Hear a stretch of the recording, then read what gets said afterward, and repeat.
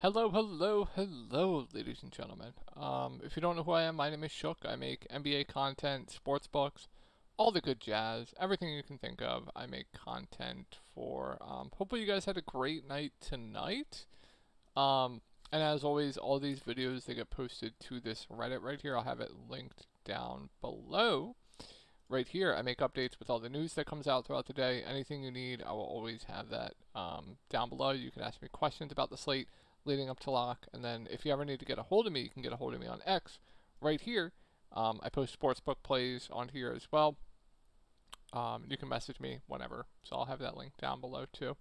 And if you're looking for more in-depth content where I give you guys player pools for cash, GPPs, cores, flag plants, sports bets, prize picks, whole bunch of stuff, I'll have that link down below too.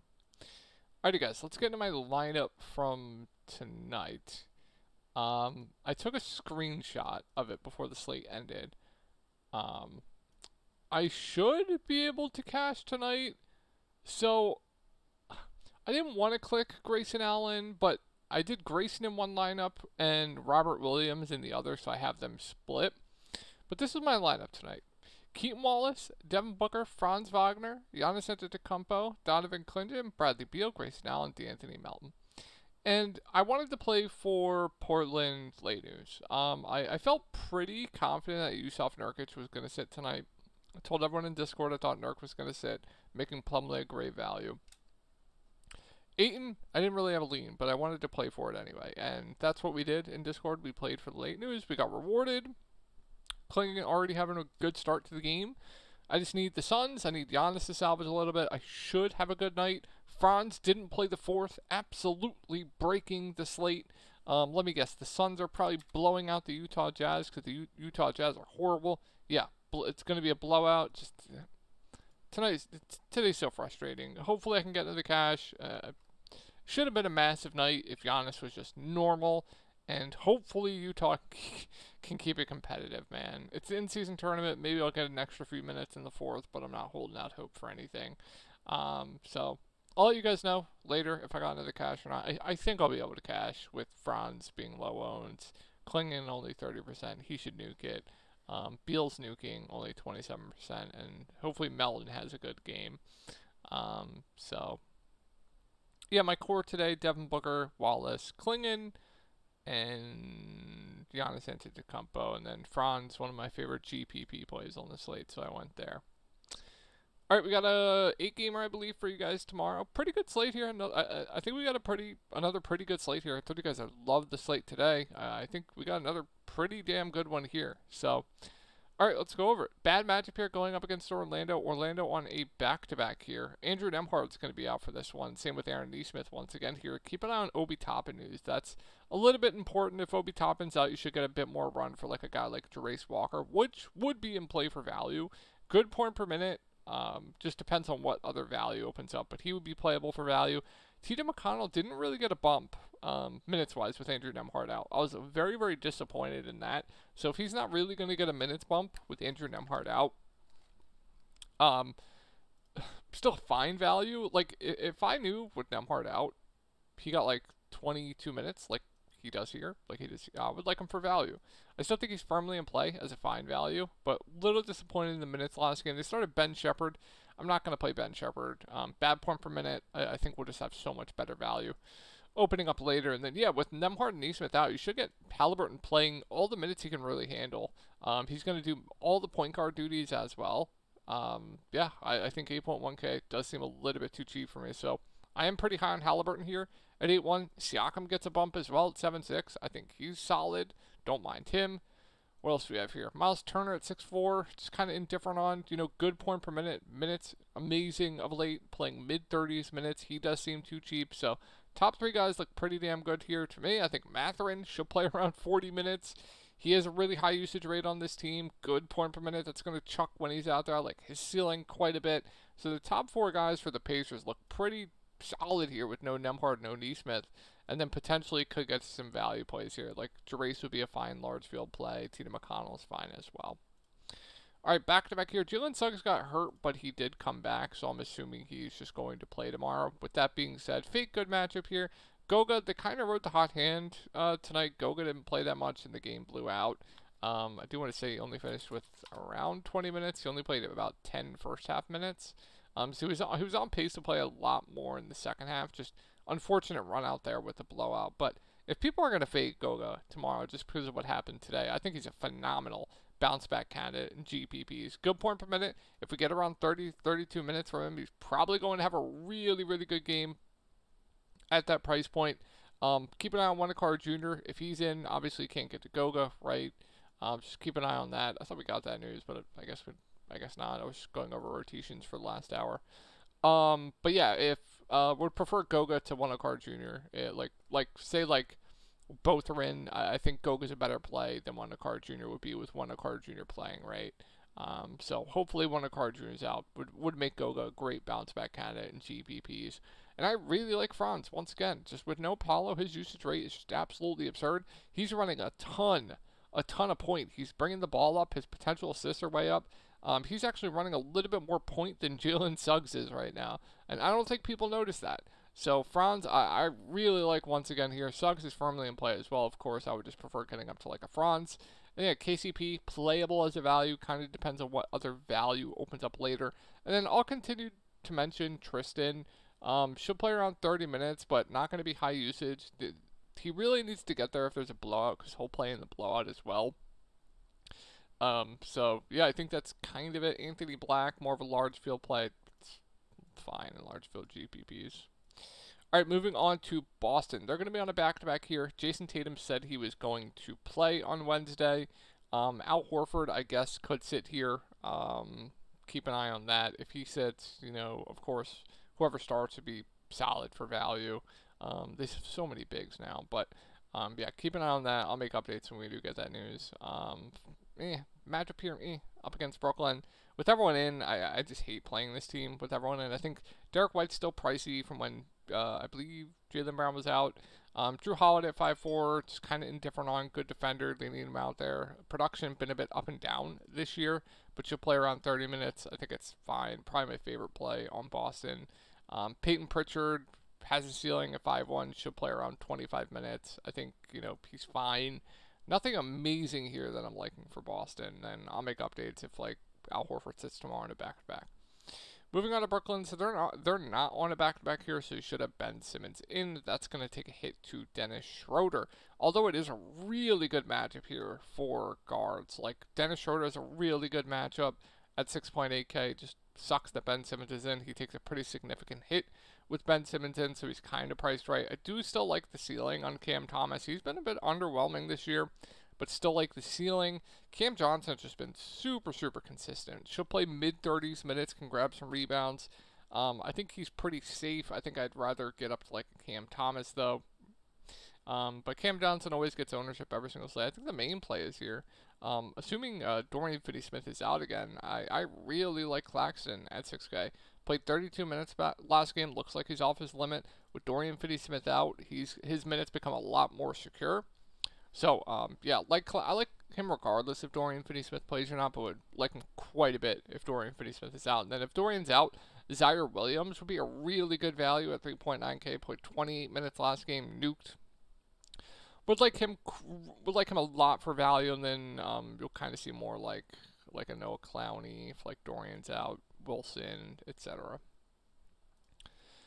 Moving on to Cleveland, Jared Allen is questionable. That's massive news. If he's out, I would assume they just start Evan Mobley at the 5 and slide in maybe a Niang at 3.2K they could do. But I would assume Mobley just starts at the 5 here. If he starts at the 5, I love him at 7-8. His rates with Jared Allen off the court are just astonishing compared to with Jared Allen on the court. So would love Mobley in GPPs if Jared Allen's out. Donovan Mitchell just a fine play at 8.3K. Still seems a little bit too cheap. He's their go-to guy. Should play mid-30s minutes. No, not. What was I going to say? No strong takes there. Prefer him to Darius Garland. I think, if I'm playing one of the guards, I'm just going up to Donovan Mitchell. And then if Allen's out, you should see more minutes for Karis LeVert, like I said. Niang, depending on what the starting lineup is, but he'll play more. And then you couldn't pay me to play Okoro, Wade, those type guys. Moving on to the Sixers, back-to-back here, so possibly, I would assume, possibly Embiid rest, but if he plays, he's gonna be on a limit, so like it's hard to go there. It's hard to go to anyone on this team if Embiid plays. I will say with Maxey out, Jared McCain has been playing phenomenal. 30 minutes tonight as well, and nuked the slate once again. So I don't mind McCain if would prefer him more if Joel Embiid's out, but playable if he's in. And then, yeah, don't like anything else with Embiid in. If Embiid's out, then, yeah, Paul George played low 30s tonight. I would assume he'd get low 30s. It's a back-to-back here. They could sit Paul George as well. So it's going to be tough to see. Like, if they're both out, then, Kelly Oubre looks good. Then Kyle Lowry looks good. Then really like McCain. Then, Andre Drummond's a good play. Then Yabusele's a fine value. Then, we're going to more of these guys. But if Paul George has the team to himself, then I like Paul George. Would like McCain for value. Yabusele would be playable at 4-3. Same with Andre Drummond. So, yeah, keep an eye on that. And then this is a team where I think you're definitely going to need some exposure to tomorrow. No Zion, no DeJounte, no CJ, no Alvarado, no Hawkins, no Herb Jones. I would assume they just slide Brandon Boston to the point, would be my guess. Like Brandon Boston, Brandon Ingram, Trey Murphy, Missy, and like a JRE would be my guess. They could also do a number of things, but that would be my best guess on what they do here. But with that being said, and then Ingram back up point, and then they'll play like a bit more Jalen Noel. But I think you have to have interest in this team. So starting with Brandon Ingram, I know it's not the best matchup, but look at the usage. Like him, Brandon Boston Jr. and Trey Murphy are just going to dominate the usage. I love Brandon Ingram tomorrow. I really like Brandon Boston Jr. He's going to have to play a ton of minutes. He's going to play a ton of point. Stat sheet stuffer. He's going to play big minutes. Really like Brandon Boston Jr. Trey Murphy, keep it on. He was kind of on a limit last game. He had a 33% usage rate. If they say they're going to bump his minutes up, I think he's playable regardless, even if he plays 25 minutes. But if we get over 30 minutes, I love him. Missy's fine at 4-8, and then yeah, keep it on the lineup. They start move like a JRE in the starting lineup. He will be a really good value. Javonte Green will have to play more at 4-5. Jalen Noel firmly in play at 3-4. Like all these guys, this whole team looks great tomorrow. Just so many minutes to go around, so much usage to go around. No more. Chet's going to continue to be out. Last game they went with starters of SGA, Jalen Williams at the. Why did they give him? Unlucky. Jalen Williams at the 5, Lou Dort, Aaron Wiggins, Isaiah Joe, and then Kaysen Caruso off of the bench. So, yeah, love SGA.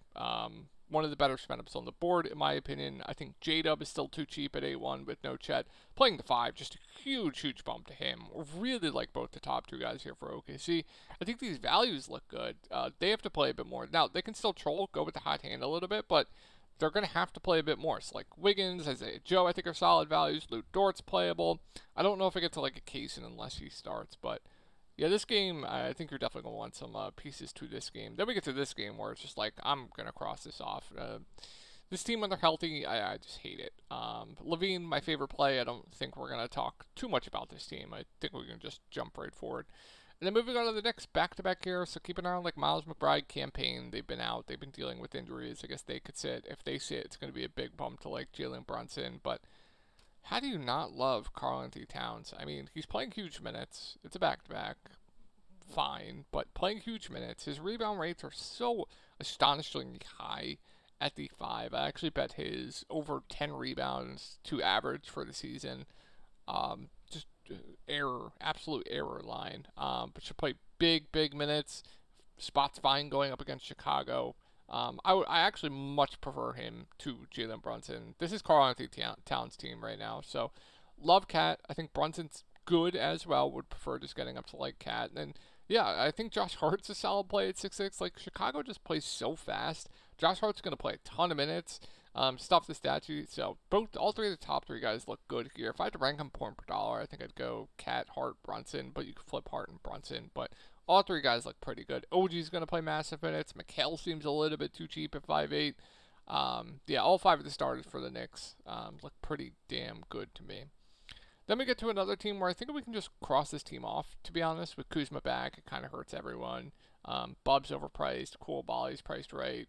Sarr, the most frustrating roster ever. Corey Kispert out of play. Keyshawn George back to the bench. So, yeah, we can just move right along. Moving on to the Spurs, I think Wemby's probably the best spend up on the board on the slate, depending on, well, Giannis is without Dame, but yeah, I would put Wemby right up there as one of the best spin ups on the board. All three of these guys look phenomenal tomorrow, but I absolutely love Wemby in this spot. He should be able to feast. Love Victor. Double upside, good shot blocker. You guys know the drill. Minutes slowly ticking up as well. Love Victor.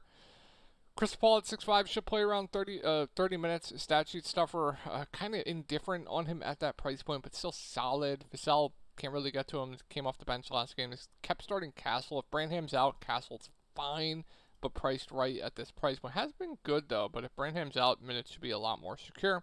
Champagny at 4.8. Tough to get to with Vassell back. And then Keldon at 5'7" has really found his stride off the bench the last 2 games outside of this game. But another one, tough to get to. Still, I have a feeling that Keldon's going to pick up some ownership tomorrow. I don't know why. Moving on to the Clips. Bad spot here going up against Houston. James Harden right up there is a really good spend up. I think I like the other spend ups a little bit more than James Harden, but another great spend up. Zubac has just been phenomenal. What is Ty Lue doing? I don't know if you guys watched that game. OKC, of course, they played small, right? They were not running any offense through Zubac up against Ants. I don't know what Ty Lue's doing. Then in the fourth quarter, I believe it was, they finally were running some offense through Zubac, and he went for like 30 fantasy points in like 10 minutes. Just wild. But Roll's just been so good this year. I have no issue paying that price point for Zoo. Norm Powell clearly has a ceiling at 7.2K. Kevin Porter Jr. I can't get to. There's going to be so much better value. Moving on to Houston, it solely depends on Fred. If Fred's in, I think Sengun's great play. I'm not going to get too much else here, though. If he is in, if Fred's out, that changes a lot. And keep an eye on like Steven Adams news as well. If he's out, Jabari Smith gets a bump. His minutes become a little bit safer. They might play him some backup 5. But if Fred's out, then yeah, Tari Eason would be a really good value once again. Amin Thompson would still be way too cheap at this price point. Sengun would look phenomenal. Jalen Green would be firmly in play. And then Reed Shepard would be a playable value at that price point. All right, moving on to Detroit. Tim Hardaway Jr. got hurt tonight. If he's out, if we get like Malik Beasley starting at 4.2K, he would be one of the better value plays in the slate. Would love him. Cade Cunningham, phenomenal spot for him. I also really like Cade as a spend up tomorrow. Jaden Ivey, good spot as well. Don't have issues there. Prefer him to Tobias Harris. Then Duran is playable. Moving on to the Bucks. So Ryan Rollins got injured tonight. He did not come back. Where is he? He's at the Flatman. Keep an eye on that. If he's out, AJ Green's just going to have to play a ton. But if they go with the same starters of Rollins, Green, Giannis, Brook Lopez, Torian Prince, then yeah, we have value here. Ryan Rollins would look great for value. AJ Green would be, where is he in price? Playable. Not amazing at that price point. But absolutely love Giannis once again. Don't care that he busted tonight. I'm fine going right back to the well there. Brook Lopez gets a bump, and then, yeah, would really like Ryan Rollins, assuming he plays. If he's out, then like a DeLon Wright at 3.8 would be a thing. And, yeah, Prince is playable as well. All right, guys, that's going to do it for the slate. I hope you guys had a fantastic night, and I will talk to you all tomorrow.